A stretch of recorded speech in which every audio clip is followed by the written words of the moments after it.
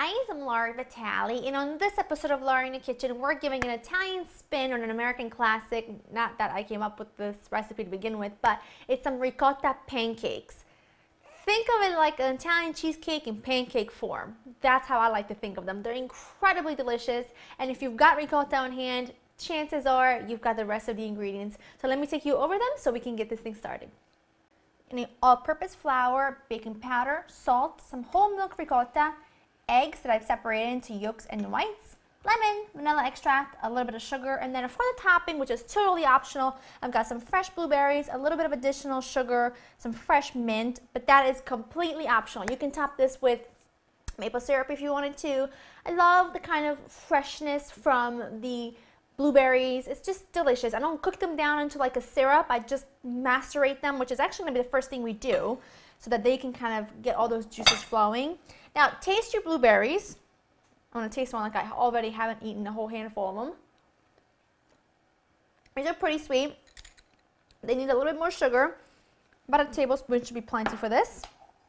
And then, before I actually squeeze the juice of the lemon, I'm going to zest this one into this bowl because it's easier to zest a lemon before you cut it and juice it. Otherwise, it's kind of a pain. Okay, I'm actually just doing half a batch of pancakes to get today, just for my husband and I. But the recipe on laurainthekitchen.com will be written for a family of 4 to 6.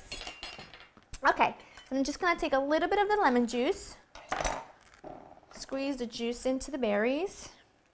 Just a really sort of fresh note to the pancakes. I think it just tastes delicious, but like I said, don't feel like you have to do this part. And trying to get a moppy in here. And just because I have some fresh mint right back there, I'm just going to take a few of the leaves and just kind of tear them in. This is just very bright and delicious, and I really, really enjoy. So this is the topping for me. This is what I like. This is done. I can smell the mint. It smells incredible. So I'm going to set that aside and get to working on the actual pancake batter. Now what I'm going to do first is take my egg whites into this bowl, and I'm going to whip these up using my handheld electric whisk here, or mixer, until the egg whites have developed nice stiff peaks. And I'll show you what they look like when they're there. All right, these look good. Flip them over your head. If they don't fall, they're stiff peaks. Okay, so in the bowl that I zested my lemon in, I'm going to add in my ricotta. And I think the whole milk ricotta does make a difference, but you can try using a part skim. I never have, so I really wouldn't be able to say whether it works as well, but I can't imagine it wouldn't. So, ricotta, egg yolks, touch of vanilla, just a little bit, not too much. There you go. And the reason why I'm not using my vanillina, my little bags, is because I don't like to leave them open, and I wouldn't need a whole bag for this. So, touch of sugar, just a couple tablespoons. And I'm just going to use the same mixer here to whisk this all up. Adding in our dry ingredients, mix those in. It's going to be a thick batter, but don't worry, it ends up working in the end. I'm going to add a touch of milk that I did have out, but sometimes I wonder where my noodle is, you know? But just a little bit of milk, just a couple tablespoons. Just gives a little extra movement. Okay, this is good. Just going to take my spatula, fold whatever's on the sides right in, and then we're going to fold in the egg whites. This is going to make them sort of light and delicious and fluffy and everything a good pancake should be. So I'm just going to fold these in, and I also have my little griddle here. This is a non-stick griddle that I have. I've got that preheating over about medium heat. A piece of mint in there. Totally okay with me. All right, I'm not going to go too crazy because I don't want to mix the egg whites so much that I deflate them, because what was the purpose of us, you know, getting them to nice stiff peaks? Just to deflate them anyway. That looks amazing.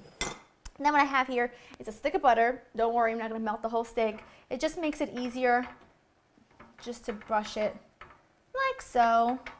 I only have my very front burner on, so that's why I'm only keeping it right at the front. And then I just take a little 1/4 cup measuring cup and form little pancakes onto my griddle. bump this up a little bit more. Okay, now I'm gonna do one batch at a time, kind of keep an eye on them. They only take a couple of minutes on each side. You're looking for each side to be a lovely golden brown color. Then keep on moving to the second batch, and in the meantime, I'm gonna clean up and get my plate and fork ready. My last of my pancakes are ready to go. Look, I'm actually just gonna take these two right here, only because they've cooled a little bit. Look how lovely and fluffy and gorgeous. Look at this one. Pretty excited about that. Now what I'm going to do, again, optional. You put some maple syrup on this baby, be delicious. I'm going to put a little bit of powdered sugar. This is how I like to serve them anyway. Oh, I got a spoon. That won't do. We need a fork. And then some of these beautiful fresh blueberries with the lemon and mint. Whoa. Oh yeah, come to mama.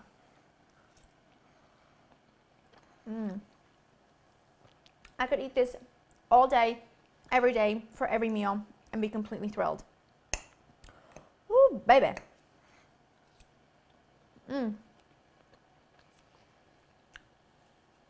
Super fluffy. Almost creamy, but not really. The ricotta is so mixed inside, so velvety smooth.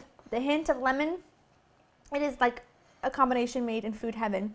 Go to laurainthekitchen.com to get this recipe. Make it for a weekend breakfast for your family. I hope you enjoy as much as we do around here. I hope you enjoy spending time with me. Go to laurainthekitchen.com to get the recipe, and I'll see you next time. Bye-bye.